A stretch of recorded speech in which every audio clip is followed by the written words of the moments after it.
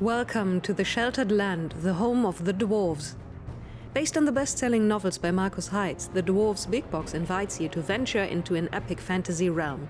This new edition of the Dwarves board game allows you to play through the stories of all 5 novels, combining the original adventures from the base game with all published expansions.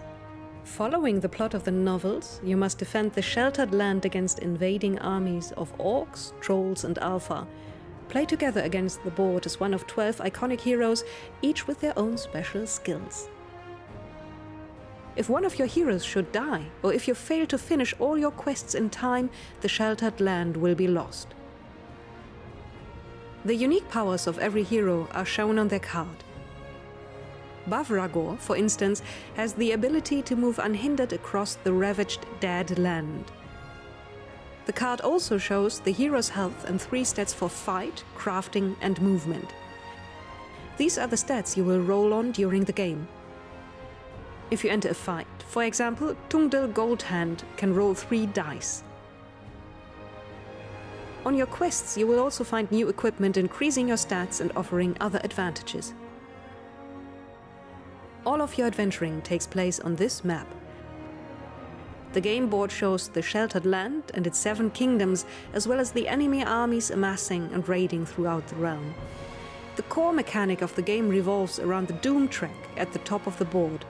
At the start of each game, 1 marker for the heroes is placed on the far left and a Doom marker on the right. Every round, the heroes token progresses to the right, and if things go wrong, the Doom marker moves to the left. If both markers meet, you lose the game. The hero's token will pass several symbols as it moves along the Doom track, indicating what will happen in the game world. This symbol, for instance, shows that new enemy armies will appear on panel 5. 3 dice will decide which armies these are.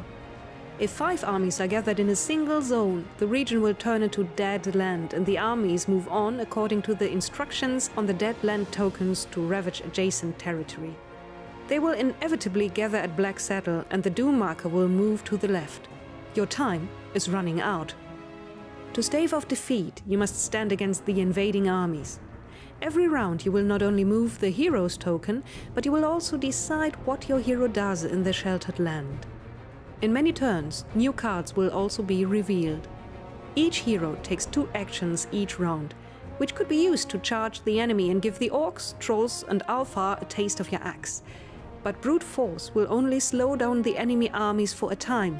To successfully eliminate the encroaching evil, a deeper strategy is needed.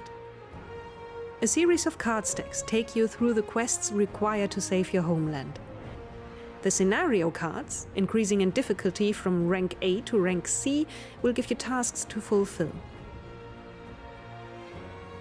If you succeed at these given tasks, you'll be rewarded with new equipment, increased health or other special items to aid in your fight against the armies of evil.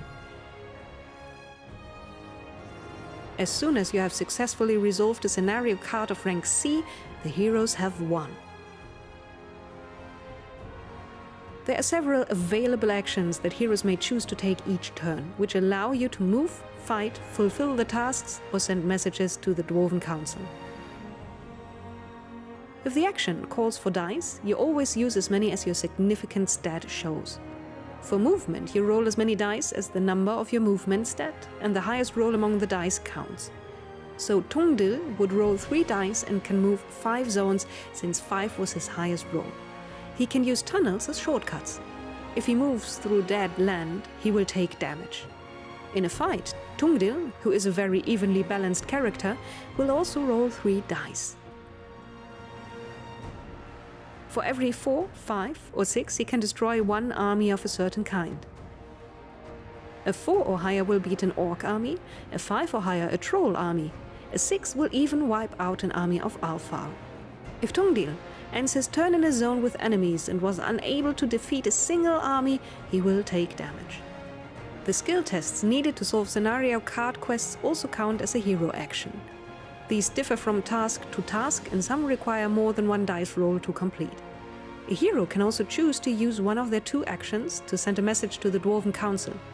The council is represented by another track at the bottom of the board.